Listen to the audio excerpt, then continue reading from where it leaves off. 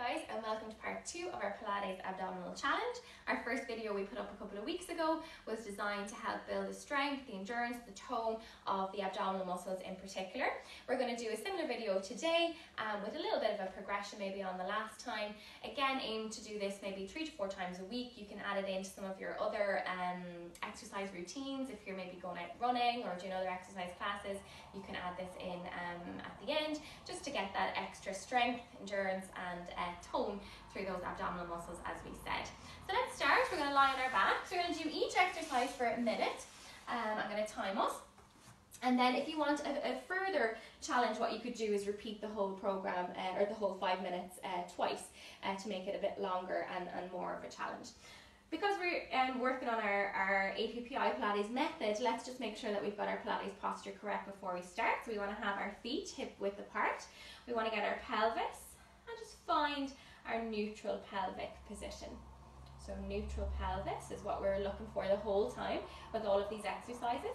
We'll make sure that the rib cage is relaxed, the collarbones are open, and the head and neck is long and lengthened. So our first exercise is going to be our abdominal prep or our sit-up exercise. For best results, definitely keep your pelvis in neutral. We're going to float the right leg to tabletop. Get a little connection here through your center muscle. So switch on through the pelvic floor now.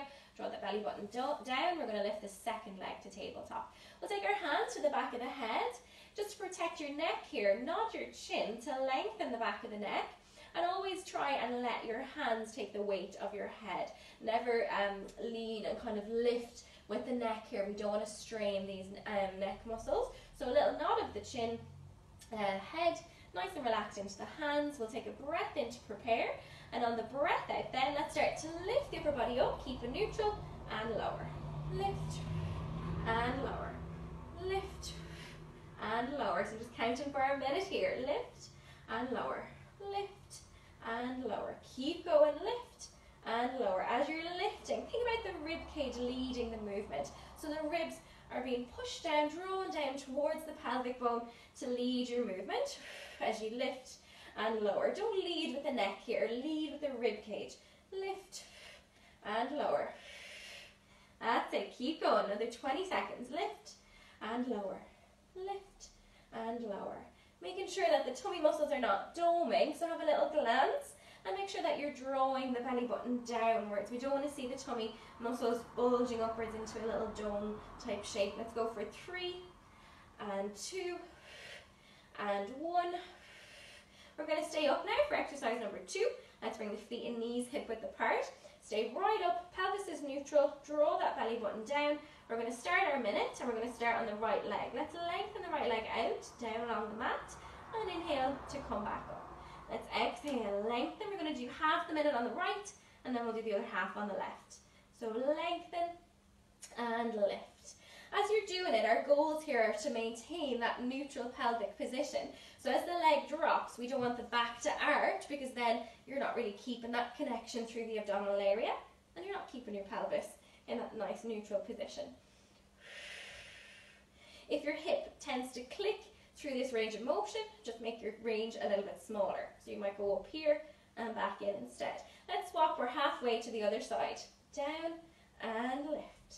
Draw that belly button in as you lower and lift. Make sure the tummy muscles don't bulge or dome. Make sure your lower back doesn't arch. Your head is really relaxed, so I don't feel my neck here. My head is really relaxed. My hands are taking the weight. Last 5 seconds. Well done. Last 1. Excellent stuff, guys. Let's keep those legs hip width apart. Third exercise. Let's go into some crisscross movements, some oblique movements. We're going to twist and release. Let's go to the other side. Twist and release. Let's go for a minute. Twist and release. Twist and release. To make it easier, keep going. To make it easier, if you want, come down to the floor and we'll do it this way instead. So if you have any lower back pain, if you're just not able to maintain neutral, let's come back to this level. But maintain that neutral position. Again, watch the doming. Well done. That's it, keep going. Almost there. If you're at the harder level, we're up like this. 1 more.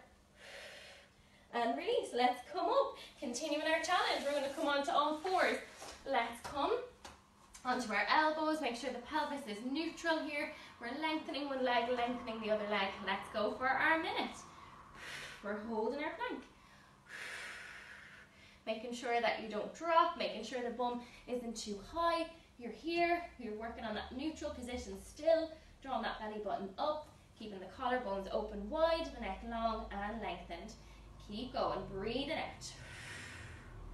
Breathing out. Really feeling those abs, we're halfway, keep it going. A minute's a long time. When you're here, if you need to make it easier, maybe come up onto your hands, we're almost there.